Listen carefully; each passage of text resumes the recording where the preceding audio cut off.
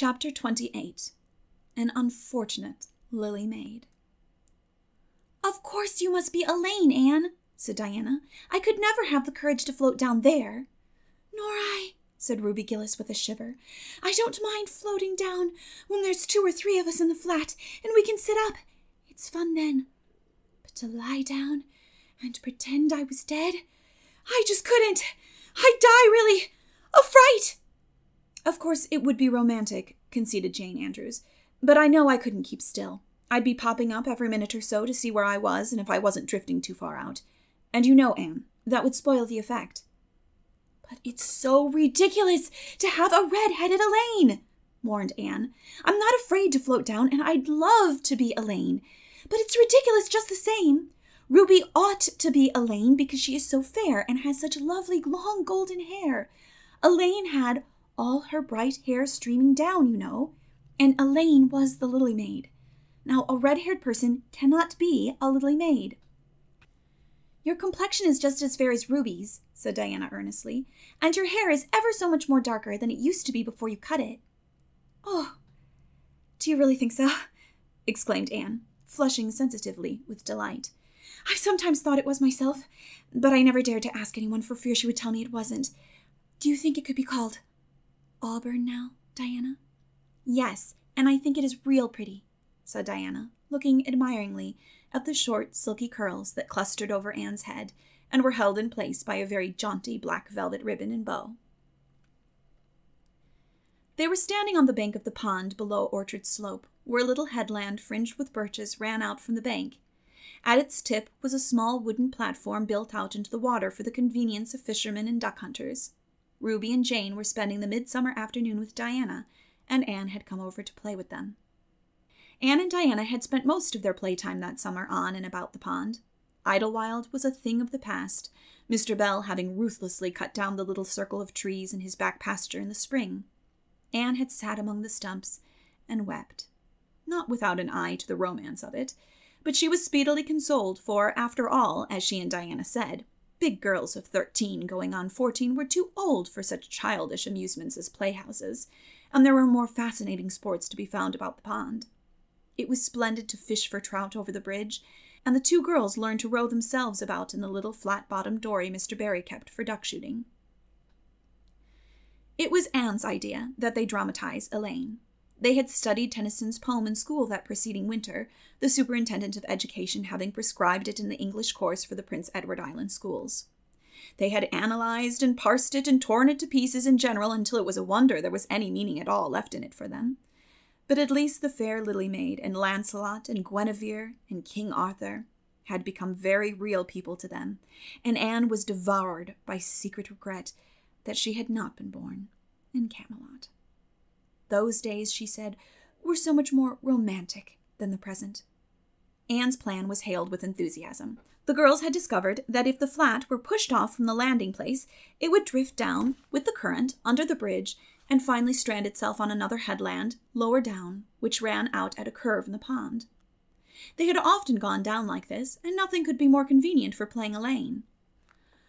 "Well, I'll be Elaine," said Anne, yielding reluctantly, for although she would have been delighted to play the principal character, yet her artistic sense demanded fitness for it, and this, she felt, her limitations made impossible. "Ruby, you must be King Arthur, and Jane will be Guinevere, and Diana must be Lancelot. But first you must be the brothers and the father. We can't have the old dumb servitor, because there isn't room for 2 in the flat when one is lying down. We must pall the barge all its length in black as samite. That old black shawl of your mother's will be just the thing, Diana." The black shawl having been procured, Anne spread it over the flat, and then lay down on the bottom, with closed eyes and hands folded over her breast. "Oh, she does look really dead," whispered Ruby Gillis nervously, watching the still, white little face under the flickering shadows of the birches. "It makes me feel frightened, girls. Do you suppose it's really right to act like this? Mrs. Lynde says that all play acting is abominably wicked." "Ruby, you shouldn't talk about Mrs. Lynde," said Anne severely. "It spoils the effect, because this is hundreds of years before Mrs. Lynde was born. Jane, you arrange this. It's silly for Elaine to be talking when she's dead." Jane rose to the occasion. Cloth of gold for coverlet there was none, but an old piano scarf of yellow Japanese crepe was an excellent substitute. A white lily was not obtainable just then, but the effect of a tall blue iris placed in one of Anne's folded hands was all that could be desired. "Now, she's all ready," said Jane. "We must kiss her quiet brows, and, Diana, you say, 'Sister, farewell forever,' and Ruby, you say, 'Farewell, sweet sister,' both of you as sorrowfully as you possibly can. Anne, for goodness sake, smile a little. You know Elaine lay as though she smiled. That's better. Now push the flat off." The flat was accordingly pushed off, scraping roughly over an old embedded stake in the process. Diana and Jane and Ruby only waited long enough to see it caught in the current and headed for the bridge before scampering up through the woods, across the road, and down to the lower headland where, as Lancelot and Guinevere and the king, they were to be in readiness to receive the Lily Maid. For a few minutes, Anne, drifting slowly down, enjoyed the romance of her situation in the full. Then something happened not at all romantic. The flat began to leak. In a very few moments, it was necessary for Elaine to scramble to her feet, pick up her cloth of gold coverlet and pall of blackest samite, and gaze blankly at the big crack in the bottom of her barge, through which the water was literally pouring. That sharp stake at the landing had torn off the batting nailed on the flat. Anne did not know this, but it did not take her long to realize that she was in a dangerous plight. At this rate, the flat would fill and sink long before it could drift to the lower headland. Where were the oars? Left behind at the landing. Anne gave one gasping little scream which nobody ever heard. She was white to the lips, but she did not lose her self-possession. There was one chance. Just one.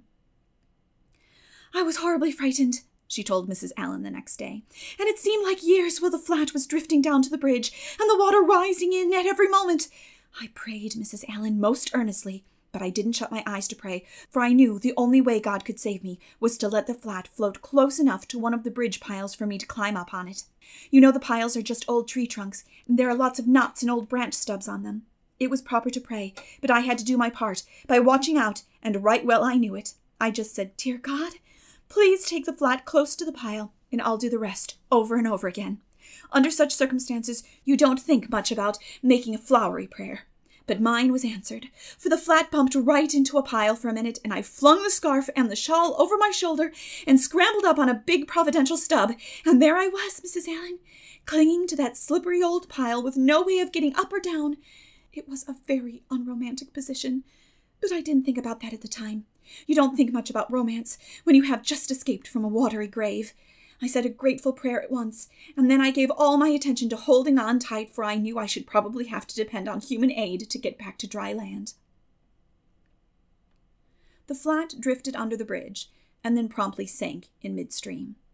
Ruby, Jane, and Diana, already awaiting it on the lower headland, saw it disappear before their very eyes, and had not a doubt but that Anne had gone down with it.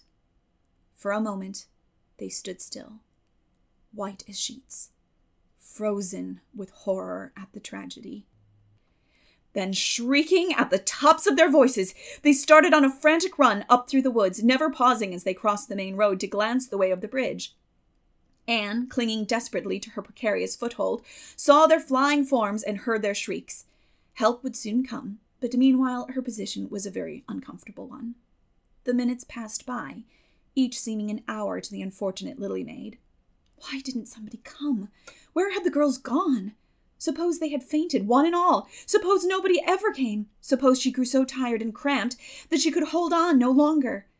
Anne looked at the wicked green depths below her, wavering with long, oily shadows, and shivered. Her imagination began to suggest all manner of gruesome possibilities to her. Then, just as she thought she really could not endure the ache in her arms and wrists another moment, Gilbert Blythe came rowing under the bridge in Harmon Andrew's dory. Gilbert glanced up, and much to his amazement, beheld a little white, scornful face looking down upon him with big, frightened, but also scornful, gray eyes. "Anne Shirley, how on earth did you get there?" he exclaimed. Without waiting for an answer, he pulled close to the pile and extended his hand. There was no help for it. Anne, clinging to Gilbert Blythe's hand, scrambled down into the dory where she sat, drabbled and furious, in the stern, with her arms full of dripping shawl and wet crepe. It was certainly extremely difficult to be dignified under the circumstances. "What has happened, Anne?" asked Gilbert, taking up his oars. "We are playing Elaine," explained Anne frigidly, without even looking at her rescuer, "and I had to drift down to Camelot in the the flat. The flat began to leak, and I climbed out on the pile. The girls went for help. Will you be kind enough to row me to the landing?" Gilbert obligingly rowed to the landing, and Anne, disdaining assistance, sprang nimbly on shore. "I'm very obliged to you," she said haughtily as she turned away. But Gilbert had also sprung from the boat, and now laid a detaining hand on her arm. "Anne," he said hurriedly, "look here. Can't we be good friends? I'm awfully sorry I made fun of your hair that time. I didn't mean to vex you, and I only meant it for a joke. Besides, it's so long ago. I think your hair is awfully pretty now. Honest, I do. Let's be friends." For a moment, Anne hesitated. She had an odd, newly awakened consciousness under all her outraged dignity that the half-shy, half-eager expression in Gilbert's hazel eyes was something that was very good to see. Her heart gave a quick, queer little beat. But the bitterness of her old grievance promptly stiffened up her wavering determination. That scene of 2 years before flashed back into her recollection as vividly as if it had taken place yesterday. Gilbert had called her carrots, and had brought about her disgrace before the whole school. Her resentment, which to other and older people might be as laughable as its cause, was in no whit allayed and softened by time, seemingly. She hated Gilbert Blythe. She would never forgive him. "No," she said coldly, "I shall never be friends with you, Gilbert Blythe, and I don't want to be." "All right." Gilbert sprang into his skiff with an angry color in his cheeks. "I'll never ask you to be friends again, Anne Shirley, and I don't care either." He pulled away with swift, defiant strokes, and Anne went up the steep, ferny little path under the maples. She held her head very high, but she was conscious of an odd feeling of regret. She almost wished she had answered Gilbert differently. Of course, he had insulted her terribly, but still. Altogether, Anne rather thought it would be a relief to sit down and have a good cry. She was really quite unstrung, for the reaction from her fright and cramped clinging was making itself felt. Halfway up the path, she met Jane and Diana rushing back to the pond in a state narrowly removed from positive frenzy. They had found nobody at Orchard Slope, both Mr. and Mrs. Barry being away. Here Ruby Gillis had succumbed to hysterics and was left to recover from them as best she might, while Jane and Diana flew through the haunted wood and across the brook to Green Gables. There they had found nobody either, for Marilla had gone to Carmody and Matthew was making hay in the back field. "Oh, Anne!" gasped Diana, fairly falling on the former's neck and weeping with relief and delight. "Oh, Anne, we thought you were drowned, and we felt like murderers because we had made you be Elaine. And Ruby is in hysterics. Oh, Anne, how did you escape?" "I climbed up on one of the piles," explained Anne wearily, "and Gilbert Blythe came along in Mr. Andrews' dory and brought me to land." "Oh, Anne, how splendid of him. Why, it's so romantic," said Jane, finding breath enough for utterance at last. "Of course, you'll speak to him after this." "Of course I won't," flashed Anne with a momentary return of her old spirit. "And I don't want ever to hear the word romantic again, Jane Andrews. I'm awfully sorry you were so frightened, girls. It is all my fault. I feel sure I was born under an unlucky star. Everything I do gets me or my dearest friends into a scrape. We've gone and lost your father's flat, Diana, and I have a presentiment that we'll not be allowed to row on the pond any more." Anne's presentiment proved more trustworthy than presentiments are apt to do. Great was the consternation in the Barry and Cuthbert households when the events of the afternoon became known. "Will you ever have any sense, Anne?" groaned Marilla. "Oh, yes, I think I will, Marilla," returned Anne optimistically. A good cry, indulged in the grateful solitude of the east gable, had soothed her nerves and restored her to her wonted cheerfulness. "I think my prospects of becoming sensible are brighter now than ever." "I don't see how," said Marilla. "Well," explained Anne, "I've learned a new and valuable lesson today. Ever since I came to Green Gables, I've been making mistakes, and each mistake has helped to cure me of some great shortcoming. The The affair of the amethyst brooch cured me of meddling with things that didn't belong to me. The haunted wood mistake cured me of letting my imagination run away with me. The liniment cake mistake cured me of carelessness in cooking. Dyeing my hair cured me of vanity. I never think about my hair and nose now. At least, very seldom. And today's mistake is going to cure me of being too romantic. I have come to the conclusion that it is no use trying to be romantic in Avonlea.